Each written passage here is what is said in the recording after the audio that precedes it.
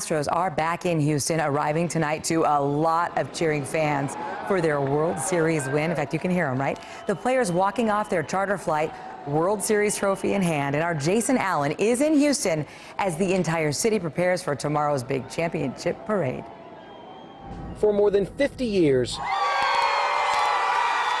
baseball has been something of a heartbreaker for Houston.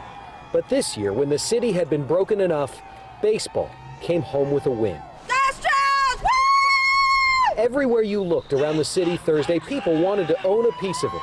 Lines wrapped Minute Maid Park just for a $30 shirt, or in Rosa Graham's case, 22 of them. For all our family, our sons, daughters-in-law. When her home flooded during Hurricane Harvey, it was baseball that kept her and husband Dawn from breaking down. It just gave us a break, a diversion. You know, we were around happy people, and so no, it was great. It was great for us.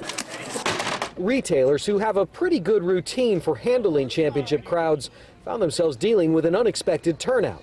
Any shirt, any size, any color, it was selling. Those hats players were wearing on the field went first, and somehow, Alan Who found one that every other shopper missed. This is the last one, so I got lucky. Keep $100 for it. That's not a bad deal.